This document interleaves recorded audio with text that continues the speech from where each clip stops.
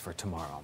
I think so, Michael. I think a lot of people always ask, is the weather going to make me want to go, not want to go, or what time of day is the best time to go? Certainly, yeah. We're going to try to give that to you now. I think it's going to be a cold, brisk day, Michael. Every hour of the day. Of course, when the sun's out, it'll probably feel a little bit nicer maybe when you're driving. I think temperatures early in the morning, if you're going out just before sunrise, they're going to start out basically in the 30s. 30s for lows after having 60s for lows over the weekend. And we take you through the morning here, temperature rising up to the 40s for about 10, 11 a.m. I think we'll spike up around the upper 40s, might struggle to get the 50 during the afternoon. And then if you're going to be one of those folks that go after work in the evening, temperatures kind of falling off through the 40s, back down the upper 30s as early as 8 p.m. So dress for the chill for Election Day tomorrow. Temperature right now, it's 53 at the airport in Syracuse, 52 in Ithaca, 51 in Watertown. A little colder, though, for Skaneateles, Cortland, Hamilton, already in the 40s.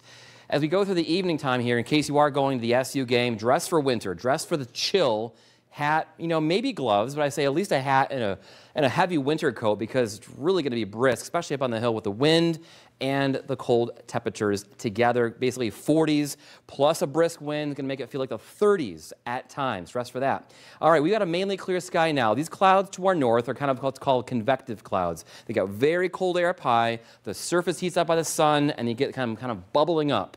Well, those are dissipating with the loss of the daytime heating, relatively speaking, and temperatures are dropping. We're at 53 now here in Syracuse, but look at to our north and west. Look at 35, 36 for Minneapolis and Duluth. We have a couple days on the 7-day forecast. We may not get to 40 in Syracuse after being 80 yesterday. It's central New York, right? Temperatures as we go through the night into tomorrow morning, settling down from the 40s. And I think some spots tonight will be in the mid-30s like Syracuse. Maybe a couple rural towns could reach the freezing mark, maybe a couple high 20s. Otherwise, just cold for everybody and a few lake effect clouds, these little streamers here on north-northwest winds that cold. And then we go through time tomorrow, spiking up maybe the upper 40s. We don't even know if we're going to hit 50. I don't think we will. And with a brisk breeze again in the north and northeast, it'll add a little wind chill in the forecast too, making it feel like, again, the high 30s, low 40s. Then Wednesday morning will be colder than tomorrow morning. We're actually looking at temperatures colder than what this model shows. I think we're going to be in the 20s in Syracuse, and that's pretty cold. That means readings in the Tug Hill, Adirondacks, some of the hill towns could be in the upper teens. Man, it's just cold even saying that here during this weathercast. And Wednesday afternoon, highs will be approaching 60 degrees, and he's trying to get there. All right, your forecast looks like this for the next 7 days. Again, tonight, mid-30s for Syracuse, 49 the high for tomorrow, your Election Day. Nice and sunny, though. Wednesday, 59, nice and sunny. I used to like that dry pattern, though. No rain in the forecast. 67 on Thursday, sun and clouds. Friday, Veterans Day. The banks are closed. The post office is closed, I believe, as well.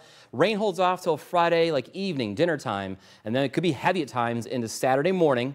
Saturday, early high of 53, then I think it's going to drop. The SU football game back at home.